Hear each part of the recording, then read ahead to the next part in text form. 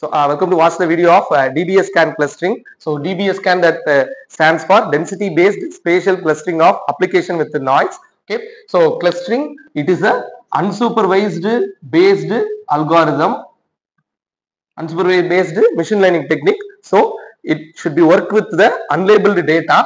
So here we are provided with a data set with the points P1, P2, P3, P4, P5. It is having X and Y. So they are also given with the data of epsilon and minimum point. So what do you mean by this epsilon? So it is a maximum distance between 2 points to be considered as a neighborhood. Then minimum points means this is a point where we should consider them as a core point.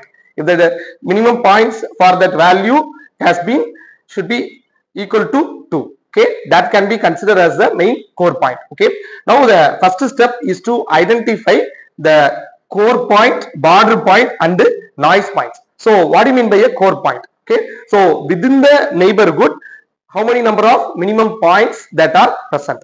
That one we call it as the core point. So the minimum points that should be represented within that epsilon neighborhood. Then the border point. The border point is not a core point, but that point should be reachable from the core point. Okay, this is not a core point, but this point should be reachable to the core point. Then the final one is noise point. The noise point is neither a core point nor a border point. That should be considered as a noise points. Okay, so first we should write the formula for Euclidean distance between 2 points. Okay, so the distance between 2 points formula is x2 minus x1 the whole square plus y2 minus y1 the whole square.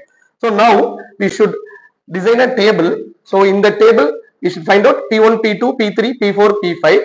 So in column also we should write P1, P2, P3, P4, P5. So we should find the minimum number of distance between these points. So the point P1 is nothing but 1, 1. So point P2 is 2, 2.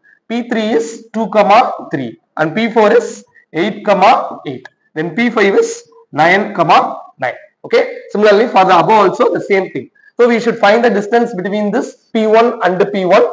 This P1 and P2, P1, P3, P1, P4, P1, P5. Similarly, for all rows, we should calculate like that. Okay. So to obtain that P1 and P1, the value is 0. The distance between points. And between P1 and P2, it is 1.41 and it is 2.24. It is 9.90 and between P1 and P5 is 11.31. Okay. So likewise, you should calculate for all the points present in the data. Okay. So after finding these values, then we move to step 2. The step 2 is to identify the core points from the data. So what do you mean by a core point? So the core point, it must have at least 2 minimum points within the given epsilon distance. So this is the maximum number of distance that should be considered for a neighborhood. Okay. So here the minimum points is 2 and the epsilon value is 2.5. So from the table, we should find out again the point, the neighborhoods within the epsilon value. Then we should find out whether this point is a core point or not.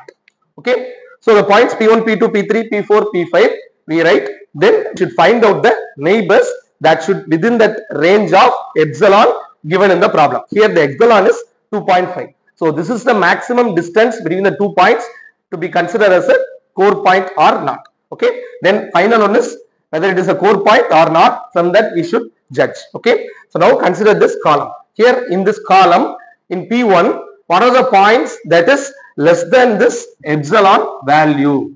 Okay. Which one is less than this 2.5? Here this P2 and this P3. These two are less than this 2.5. So we should write P2, P3. Okay. So there are 2 neighbors. Then similarly for P2. For P2, you can see here this one and this one. So P1 and P3. Okay. Then for P3, P1 and P2 are less than this 2.5. Then for P4, here it is P4. This only one value is less than 2.5. So I can write P5. So only one neighbor. Then finally for P5, which value is less than 2.5? This one only. So that is P4. Okay. It is having only one neighbor.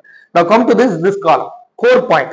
So what is the condition here they have given? The minimum points is 2. Okay.